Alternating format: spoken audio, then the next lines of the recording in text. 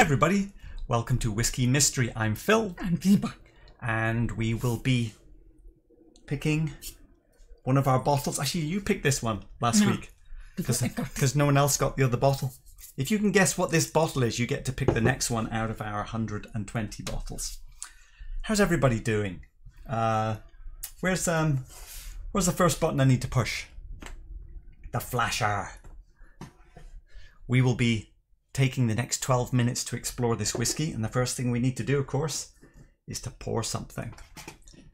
Let's pour just a little bit so that we can add a lot of water as our first sip. That is dark. Dark enough to be bourbon. Let's add a lot of water. We'll let that cook there for a little bit. And here's a first clue at ABV. What do we think? There's 40%, 43%, 46. More at 40. Right, we shall come back to that in a moment. It's dark enough to be a bourbon, isn't it? But nice. That smell. Very nice. We pour this 20 minutes earlier to get a little bit of air, a little drop of water. But is it a bourbon? No, that's prune. Prunes. So sherry. We're in the world of sherry, right? Now, on the nose, it doesn't seem that strong. No smoke. Oh yeah, not that strong. So let's 43, 45. Let's go back to our glass and see how we're doing here. I don't know if it's gone cloudy. A bit hard to see with so much density in that colour. Right, this is what we have. If we compare it to 43. Now these bubbles, they disappear quickly, but they are big. And I almost thought this is 61, a 61 bourbon.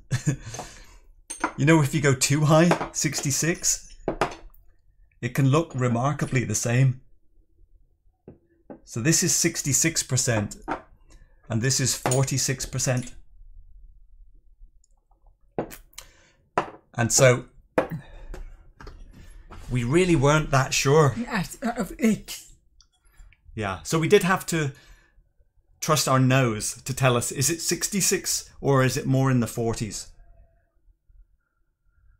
I was just 40, but I also remember there was no ABV started. So before we have a taste, okay, let's do nose on full strength.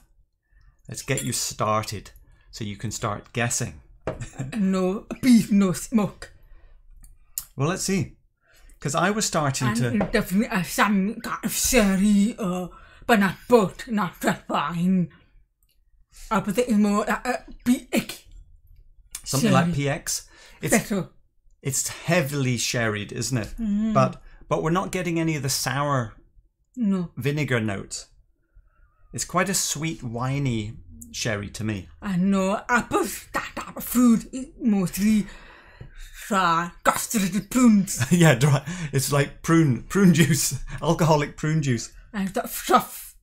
It is a bit dirty, I think. It's not like Bladnoch, that we thought was a very clean, refined sherry. This is a little bit of the dirty edge about it. Something that farm, maybe more animal farm. Bit farmy. Now you said no smoke, but I think there might be a bit of matchsticks about that. Oh, yeah. It's not peat smoke, but a little, you know where sulphur, a bit Highland Park or Macallan, the way they have that sort of matchstick sulphury smoky thing. And getting mint green and fit. There's something slightly minty green. But it's mostly sherry, isn't it? I was trying to search. If I go to the full glass, if I try and go past the sherry, I think it is a bit vanilla coconut underneath there. I don't know if I'm getting any spice. Yeah. But do you like what you're getting? I like the smell. Yeah. Different. It's unusual. A little bit slightly cheesy in the empty glass now. Let's have a sip on the watered down one first of all. How did it go? Did it go cloudy? I don't know if that went cloudy or not, did it? Right. Okay. It's not hard. It's mellow, soft, creamy.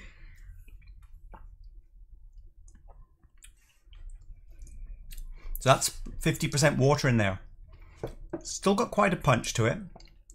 Plus the flavours are coming through. A watered down version of fruit drink. Yeah, like a watered down fruit drink.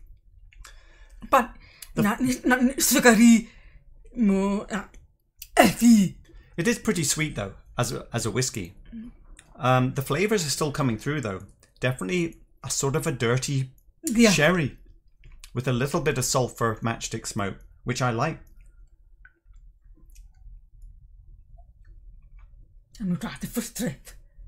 Okay, what ABV do you think it is when you go full strength? Okay, let's leave the watery one aside here. Very, very sweet prune. I put this around 45 ABV, but I remember yesterday I thought it more 40, but now I'm aware. So you said kind of sweet prunes. It's got a bit of punch to it. It does have some pepperiness to it now. Oh yes. So in the 40s. I think we're going to walk through a little bit on the reveal today. So let's see what the ABV is, and then you can go and look at the spreadsheet. Oh, okay. We're in the 46s. And it is the 46. Hold on, let me just say. If you follow the link I just dropped in there, you can go and have a look and see the spreadsheet. But there is no citrus. But let's see. There is a lot of 46s in the spreadsheet. So if you're on a phone, I'll give you a quick preview here. So it's 46 something. So anything from Annock. Anything from Annock 24 all the way through to let's see. Oh, Highland Park Dark Origins. Although that's 46.8, could be anything in there. So you go and busy yourselves in there. And we will come back to that in a bit. How are we doing? We've got 4 minutes to go. No citrus. No citrus. Now I mostly thick pruned. The finish is relatively short, and the bubbles don't last long, which makes me think it's going to be young. Maybe 15, 18. Well, 15 to 18 isn't young. Okay. That was the 12 to 15. But no. There's a little bit of tobacco-iness about it. Oh, yeah. A little bit of bitter. Actually, where's my picture? Here's what I was painting. And there's a little bit of... it's not peat. I'll give it a few wisps of sulfury sort of smoke over there. And there's a few little wisps around here of a little bit of green about it. Touch of green mintiness, maybe? Something like that. It's sort of rowdy. Yeah, it's a bit rowdy. It's not very refined. Oh, you know, comparison time. I wanted to compare it to Macallan Classic Cut, because that's a bit of a rowdy one. Although this is 51%. Guyana. Hang on, Macallan first. What is this? This is Macallan Classic Cut. I'm going to put a bit of water in. Yeah, well, that's what I was thinking. It's quite similar in... I mean, it's quite shouty for 46%, isn't it?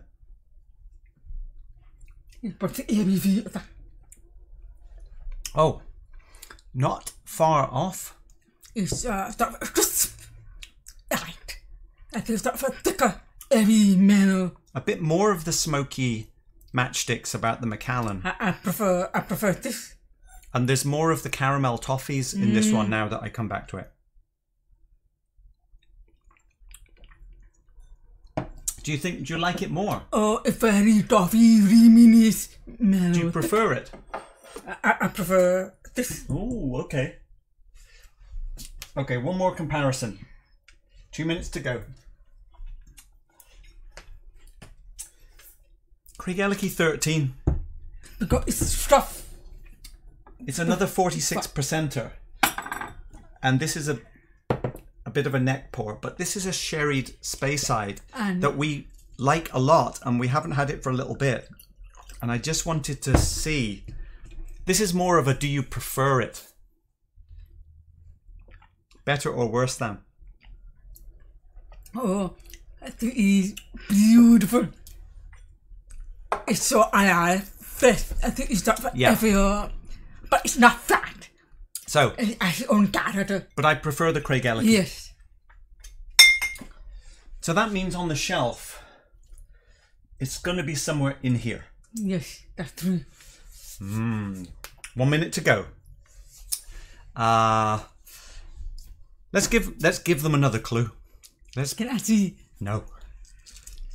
Let's see. Oh, it's a 12-year. Oh, we can tell you that. It's a 12-year. I'm not going to look. So what is heavily sherried? What's Caledonia? Oh, just in time. Caledonia is a 12-year. Is that heavily sherried? Could that be a bit dirty?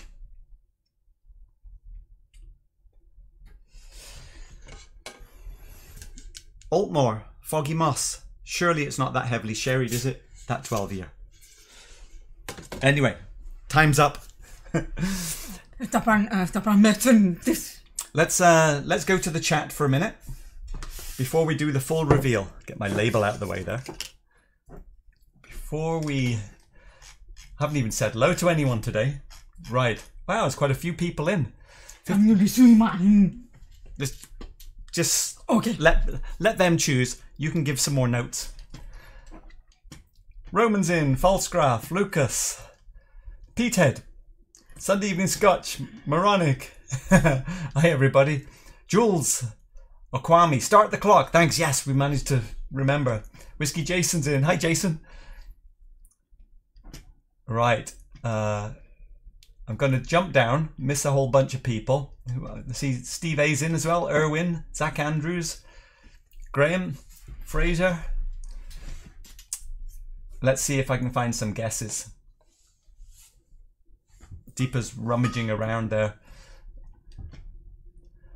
Right, where's everyone up to? Whisky Jason. Well, we know it's 12 years old now, right? So what is the latest? Glenallachie 12. No, Glenallachie 12 Kresimir is already on the shelf, so it can't be that one. Caledonia. Caledonia is a great call. Edradour can have a bit of funk to it. Is there a bit of funk? It's very subtle, very shy. It is a bit funky. Very subtle. Sasha, missed the beginning. So hello everybody. Very good. Caledonia does have a bit of dirtiness to it. I support your pick. Okay. What about Ironbark? Well, that's not a 12-year-old, is it? Oh, is it? Well, it's a no age statement. Oh. I thought it could have been Dark Origins. Could have been. But we did worry that it could be Springbank 21 port and rum, but we're kind of relieved because it does have a relatively short finish. Melissa, late to the party. Okay, heavily sherried, 12-year-old, 46% and a bit dirty. Do you want another clue? How much would you like to pay for this? We like it more than Macallan, and that's $100. But we'd like it less than Glentauchers, and that's $60. About pay more than about $75, $80. Ooh, I can tell you, we have it marked, as a $90 bottle. How much? $90. Oh, not bad. That's pretty good. It is a Highland, and can't quite read that. Hold on. Might have actually got it. It is. It is Edradour 12. I would say that's the first time I've got one in ages. Hey! Fireworks. I'm claiming fireworks. Who's with me? Before you. You know, I feel slightly sad because I realise we don't have the full bottle, because this was a trade with Scott Y. So that's all we have left. Oh no! And this bit here. Is that not say? I know very early on in our whiskey journey, we got a mini of this 12 year, and we tasted it and we were kind of like, oh, that's a bit. And I think it was the slight funkiness that put us off. I think maybe we were dirty. Yeah, we were a bit scared of it and thought, yeah, we won't buy a full bottle of that. But no, it's impressive. It's very different. It's unique. I can dump up. Yeah. And so when I saw that Scott had it in his list of tradable whiskies, I thought, great, let me grab a 250 of that. And now I feel like I wish I'd bought a full bottle all along. So, did I bring anything else up to compare? I did. Because putting this on the shelf is going to push Redbreast off the shelf. And Redbreast 12 cask strength. It was one of my favourite in a year ago. It was very easy to drink. We haven't had this for a long time. Hang on, let me add water because it's 58% or something. Oh, 56. Let me add a little bit more. But it also comes across as heavily sherried, and so I just wanted to see, is it fairly being pushed off the shelf? Redbreast 12 cask strength.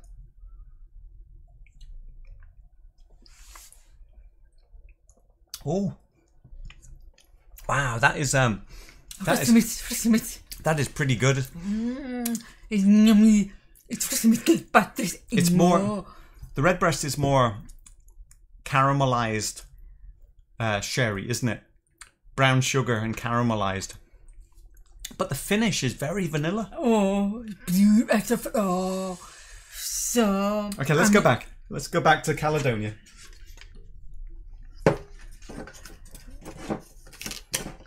It's very nice.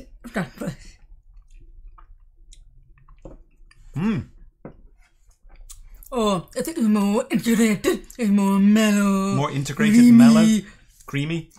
It's also more dirty by comparison as well. I think that press is, yeah, turn it around. I'm going to go just ahead of organic.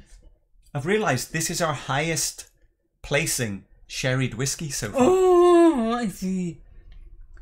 Now, I'm looking at Redbreast and I'm thinking I might throw out Oban 18 before Redbreast. But I haven't got it here, so we'll have to double check that after. You'll know next time when you look at the shelf. Oh, well, that's a good one. So, back to the chat. No, so it was the first person who got this. Back to the chat. Is anyone claiming victory? At the very least, someone can claim from the moment I stuck it on the shelf. Right, chat. I haven't pushed any buttons yet. It was Triquetra from the UK. Oh, Triqueta. Did you get it? Deeper saying Triqueta might have got there. Let's see. Okwami is saying he supports by Edradour. Sunday Evening Scotch, haven't had a Caledonia in a while. Yeah. Well, Triqueta, maybe it was Triqueta that got it. Prunes on the nose. Yeah, that is definitely, it's dried fig and prunes. Fireworks, yes. No, well, he was here first in the chat. I don't know if that means he was in the chat first or if he got it first.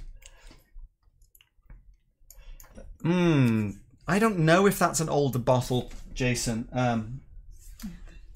because we don't have the bottle. If there's anything about this can, which was Scott's can that he gave me, nothing to indicate. So my guess, this has been bought in the last year, but I can't honestly tell you. Tim is telling us that the whiskey shop in San Francisco has it, if we want one. I know, but we're trying not to buy anything more for a while. Melissa. Craig Glenallachie down the shelf. Well, that's right, because it used to be up there, Melissa, but it's only because it got pushed by Black Art and Bunna. You can see where we've ended up putting these. I have one regret about the Bunnahaven tasting, and that is, in the order we tasted, Bunnahaven followed a 60-point-something% strength of Allenge, which is why it tasted flatter. But, you know, we always revise the shelf when you're not looking, so we will get it there. Macallan Fine and Rare Edradours can be nasty at times. Small stills. Wow. Ooh. Well, not nasty on this one. Is there much batch variance on these? I don't know if there's a batch issue or not. Lewis Dean, anyone been to this distillery would love to see the small operation. Yeah, I have not. Oh, let's see. The chat has skipped. I get to pick. Melissa's saying I get to pick today. Let's see, but still like in the Ardbeg 10 and Ledaig 10, Lucas is saying. Yeah.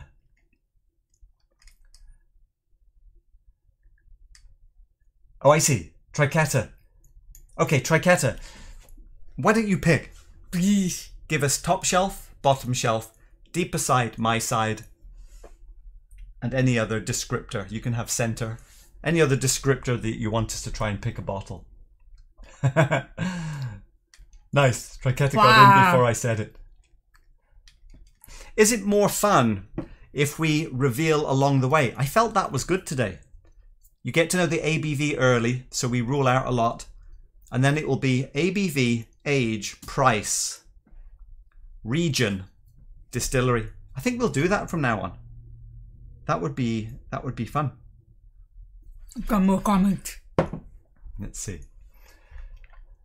So hang on. I think we should give some fireworks for Triqueta UK. Hey! Well done, Triqueta. Did you make a guess today? Not very specific. Well, let's just presume you guessed wrong and you get some fireballs. Because Deepa hasn't had any fireballs for ages. I've been getting them all. Yeah, about $90, somewhere like that, which is quite expensive, 12-year-old, isn't it? Yeah, I saw that. Graham Fraser, yes, Edradour is tiny, now owned by Signatory. Oh, that's interesting, the independent bottler. Let's see. Teddy KGB, have you finally watched Ralphie's review of the Bladnock 15? Yes, Teddy, it was very funny. It was, you could see that Ralphie immediately was just set off by the presentation with that big metal cork, stopper, that bottle. He was so annoyed with the whole thing, and I must admit, I'm on his side with that. He didn't say that he didn't like the whiskey. We're talking about the Bladnock 15. He said it was competent, you know? It's acceptable. And he liked the 10-year-old much better than the 15, which is ex-bourbon, I believe. But it was funny. He was so like boiling under the surface at the nonsense of the presentation. It'll make a good infinity bottle. Let's see. Triqueta UK, top shelf, below Deanston. Okay, below Deanston. Now, do we go front row or back row? I'm going to go back row. Let's see. You better be Ardbeg, Stefan Mason. Is it going to be Ardbeg? This is going to be number 86. And I'm just going to put try UK. Where are you in the UK? Triketa. Where did I put Edradour? It's going to be up here somewhere. It might be better than organic. Yes, it might be. A clean glass. Let's see, what are we going to get on the new one? What colour are we going to see? Wow, we've been hitting the dark ones recently, haven't we? We have been hitting the dark ones. They're not the poppers. No. That's a third or fourth dark whiskey we've had in a row. Let's not touch it just yet. Could be sherry. Could be another sherry bomb. Could be bourbon. I'm going to have a little more. I'm going to have a little more of the Edradour. Yeah, prunes. It is really prune juice, isn't it? It's so beautiful. They're nothing aggressive, nothing perfect. It's nothing aggressive. Well, it's a bit fighty. It's not smooth. Oh, I know what you mean. Yeah, it's just it's got some grip to it. Actually, very powerful for 46%, I would say. Would you buy another bottle at $90? I don't mind. Deanston or Glentauchers? Yeah, it's a bit pricey, but I think it is worth it if you like a bit of a dirty sherry. Right. And prunes. Sunday Evening Scotch. There's a whole community of Edradour lovers on Facebook and elsewhere, of course, called the Edradourian Knights, noble lovers of all things Edradour and Balechin. Oh, we do have a Balechin lurking as well. The shop at Edradour is good as there are lots of signatory bottles to look at. Oh yeah, okay, that makes sense if they're now owned by signatory.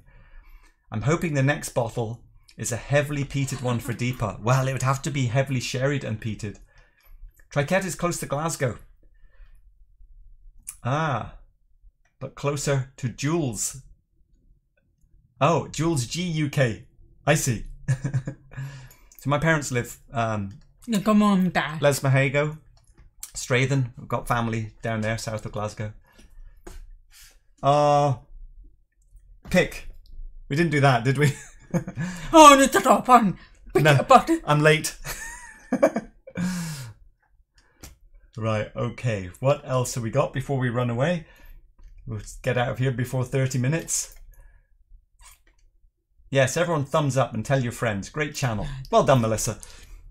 Oh, it's in the description. Whatever that was, Lucas. Balechin is a peated Edradour. Yeah, we have a Balechin. Let's see. It's still in the blind tasting, lurking. It's a Burgundy cask. Oh, falling over my chair here. We do have this guy. Oh, waiting somewhere. Right. Well, thanks for watching, everybody. We will see you over at Roy Aquavitae's in a few minutes. And oh, we forgot you right. I forgot. Until then, are we sherry or bourbon? What do you think? Can you get that again first? Sherry or bourbon?